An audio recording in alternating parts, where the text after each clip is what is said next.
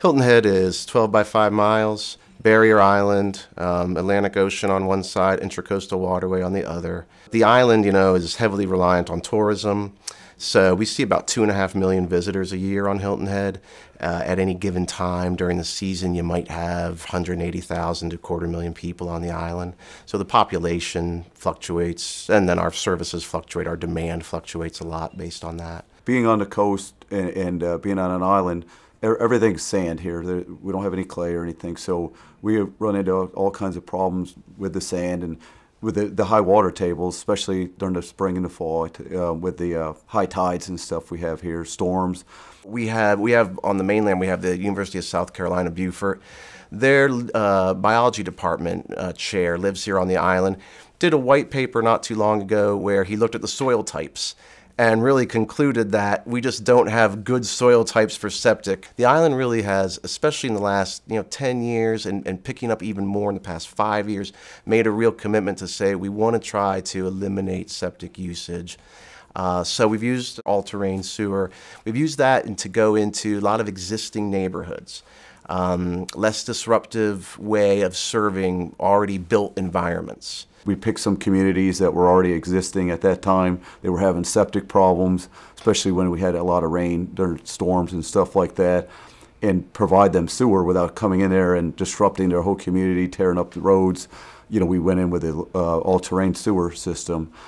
Now they don't have any issues with their septic, flooding out of their yards. You got to worry about your kids playing out there. Everything, it's a turnkey. Now, if there's an issue, they call us and we deal with it. They don't have to deal with it, which we have very little issues. Thank you for that. I think one of the key things we've kind of found is that there's a difference, and residents start to see it in something like a hurricane, where there's a difference between a wastewater disposal system that each individual homeowner is responsible for, a septic system, versus the public sanitary sewer system.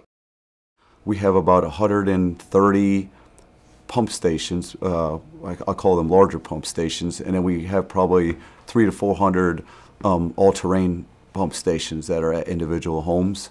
When we did our initial study on the all-terrain sewer, we actually looked at different pump manufacturers, E1 being one of them, and it's not that we didn't like them, but at that time we chose the centrifugal pumps. The issues we had with them pumps, one was they had a level indicator that was separate from the pump that wasn't built in there, and they failed miserably. We went through hundreds of them, and they were very expensive, $400 or $500 a piece, and we literally went through 500-600 of them level indicators, and then also just the pumps itself, we were replacing them quite a bit. We were having a lot of issues with the pumps failing. When we had to replace a pump, it cost as much as buying a whole new pump station too. So we had that at cost, which it wasn't figured in at the time of it.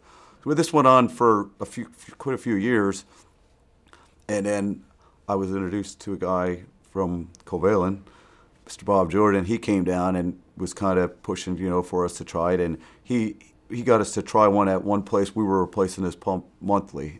And we tried one of the E1 pumps, and knock on wood, to this day, we've never had to go back there and replace it again. So we've never had any issues there. So, and we were replacing it. We probably replaced it 4 or 5 times. Our sales staff, our support group, our service people always think about this system first. When we're talking to the owners, when we're talking to the operators, when we're talking to the engineers, it's primarily about the all-terrain sewer system.